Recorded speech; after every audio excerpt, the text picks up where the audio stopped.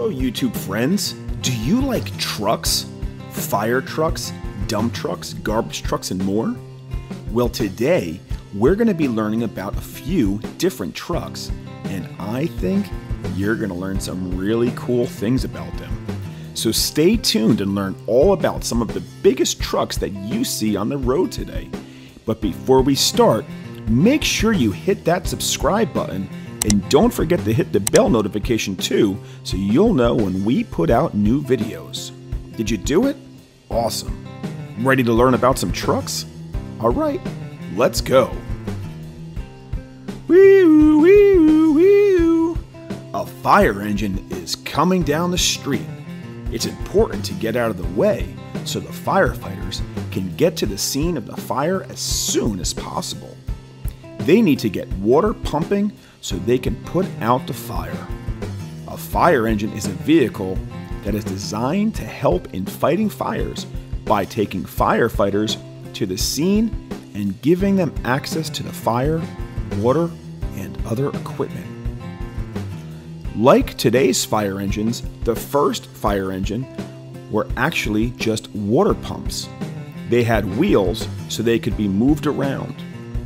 These original fire engines were usually pulled by horses or even people and were used starting in the 1700s. Like today's fire engines, their main job was to pump water. Back then, there were no fire hydrants, and the water usually came from a nearby well or lake. The first modern fire engine was invented in 1905 by Knox Automobile in Springfield, Massachusetts. There are three main types of fire trucks, and among those likely to show up at a fire, pumper trucks are about 30 feet long and hold a smaller amount of water. Tanker trucks carry large amounts of water to the scene. And here's an amazing fun fact. Sometimes you can find more than 1,000 gallons of water in one of these tanker trucks. Ladder trucks are longer than the other two types of trucks and measure between 40 and 50 feet long.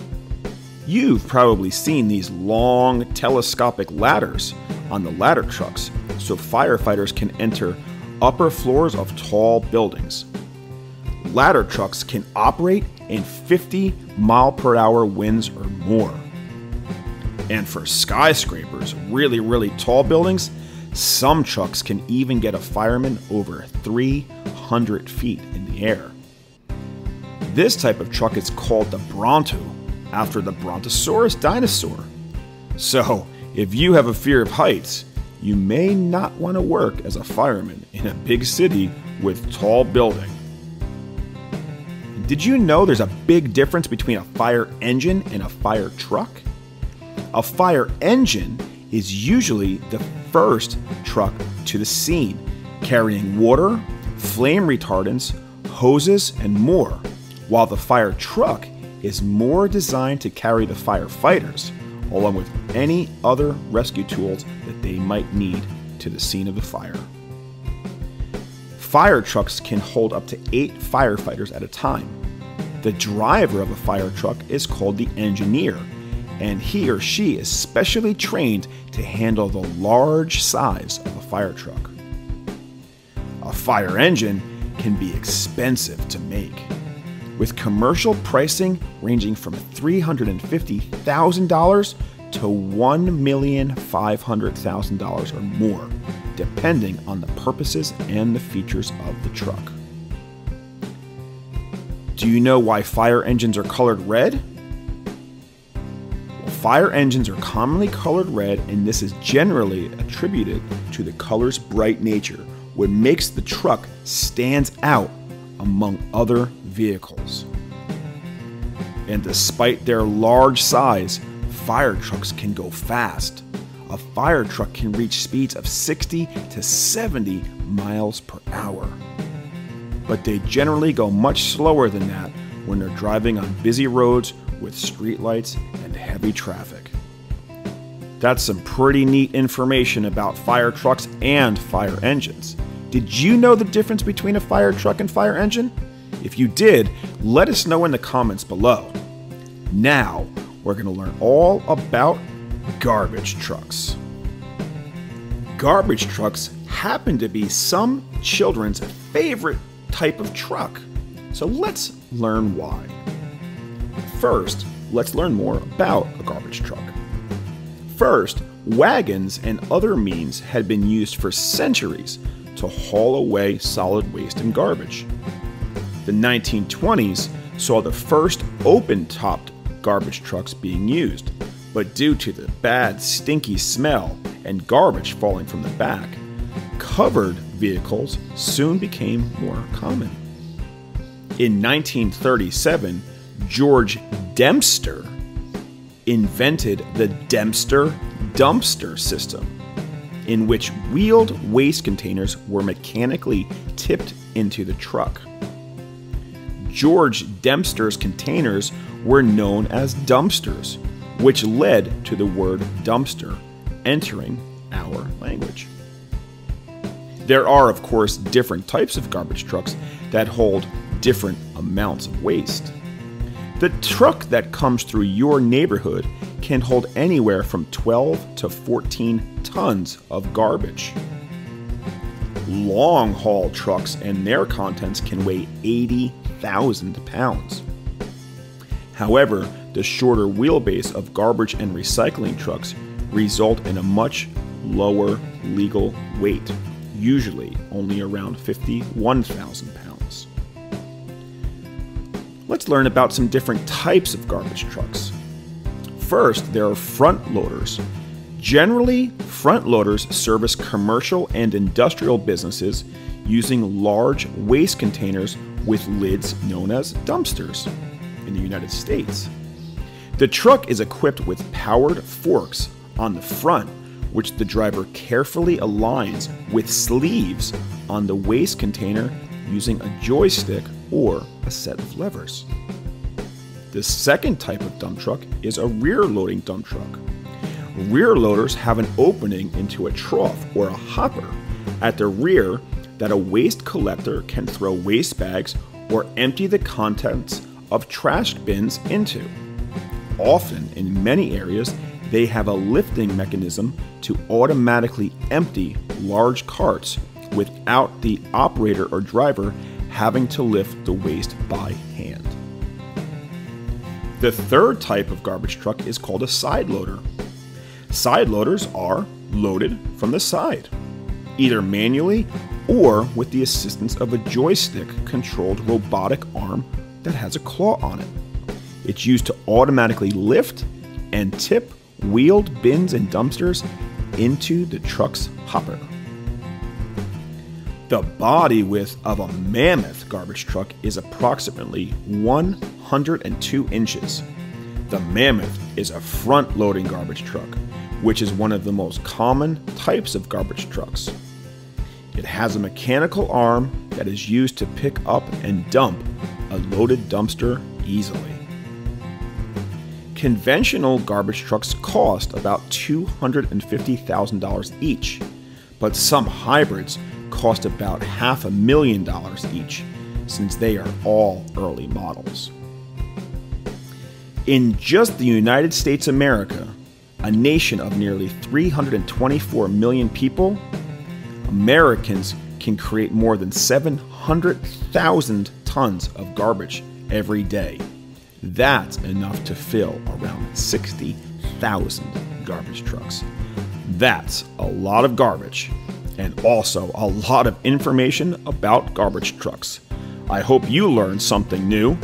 Now let's learn about a really cool truck called the dump truck. A dump truck is a big tool for a big job.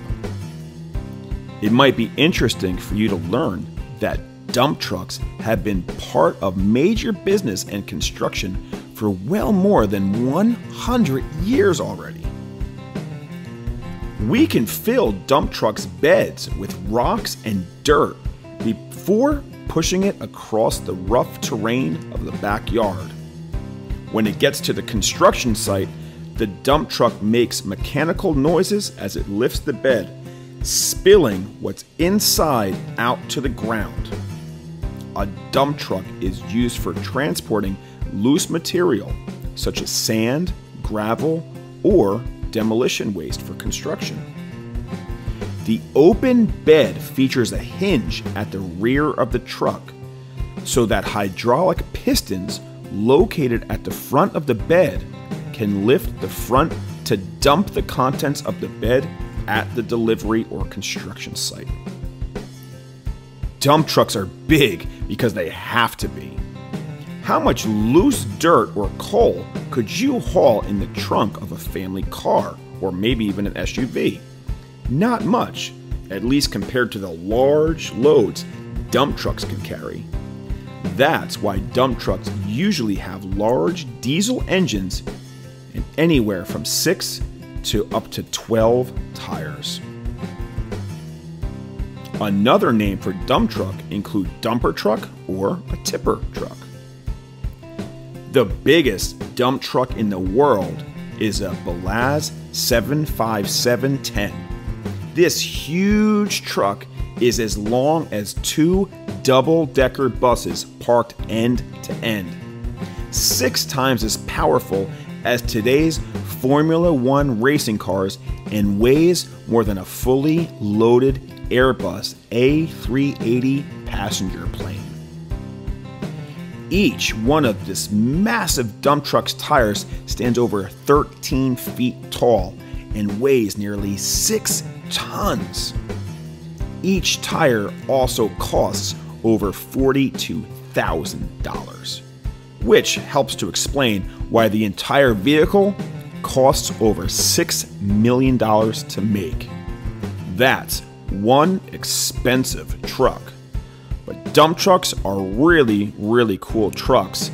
And if you have a toy dump truck, I'm sure you've used it to carry sometimes toys, dirt, rocks, sometimes even water.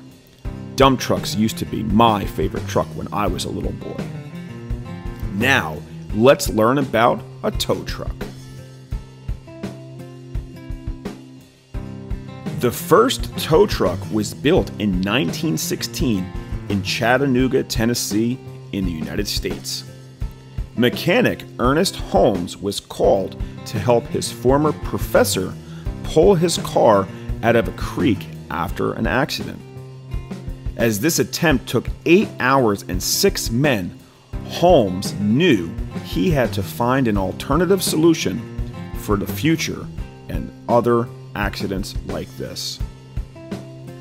And while there have been many different versions of tow trucks since Holmes' day, including popular toy versions for kids, surprisingly, the world's largest tow truck harks back to the original. This $1 million model was assembled in Quebec and shipped to British Columbia for use by a private company.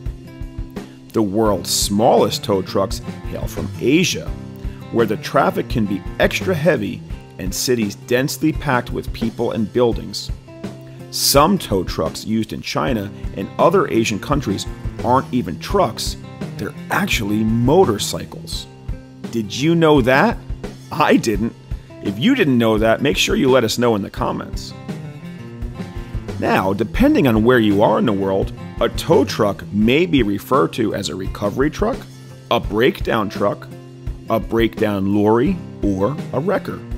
Remember, this is just a general term and doesn't describe any particular type of tow truck. At first, there was only one type of tow truck, today known as the traditional tow truck. As the car industry evolved, so did the tow truck. Today, there are 5 types of tow trucks: the boom, hook and chain, the wheel lift, the flatbed, which are most common vehicle carriers for sale, and the integrated tow truck. That's a lot of information about tow trucks, but I had no idea that some tow trucks are actually motorcycles. That was a crazy fact. What do you think? Now, let's learn about one of the most common trucks that you see on the road, an 18-wheeler. 18-wheelers are known by many different names, such as a rig, a tractor-trailer, a semi-trailer, a trailer truck, big rig, or semi. Semi-trucks are between 45 to 53 feet long, and inside of the trailer, the width ranges from 93 to 99 feet. Semi-trucks are 13 feet 6 inches tall, and some loaded semi-trucks can weigh up to 80,000 pounds. Semi-trucks were invented in 1898 by Alexander Winton to deliver cars to customers. The engine in a semi are 6 times larger than a car engine. Semi-engines have up to 600 horsepower, and they are designed to go 1 million miles. Semi-engines can hold more than 15 gallons of oil, and semi-engines often have more than 12 gears, 10 to move forward and 2 to go in reverse. Stopping a semi at 80,000 pounds requires a longer distance to come to a complete stop than a car. At 40 miles per hour, it takes 169 feet for a semi-truck to come to a complete stop. At 55 miles per hour, it takes 335 feet. And at 65 miles per hour, it takes 525 feet to come to a complete stop. So when you see semi-trucks on the road, you know that that driver is really got to pay attention and drive his truck carefully. This one doesn't change. A definite fact about semis is they're pretty pricey vehicles no matter what you call them. A brand new semi 18-wheeler truck can range anywhere in price from $120,000 to $200,000 just for the truck. We've learned a lot about different trucks today, how expensive they are, what they're used for, and some interesting facts like some tow trucks are motorcycles and fire engines and fire trucks are different. So I hope that you learned some really neat things today about trucks and enjoyed watching this video. If you did like it, can you do me a favor? Can you click that thumbs up button and let us know that you liked the video? That would be great. So, if you like this video and want us to keep making more, make sure you subscribe and let us know in the comments what you'd like to see next. Well, that's it for today.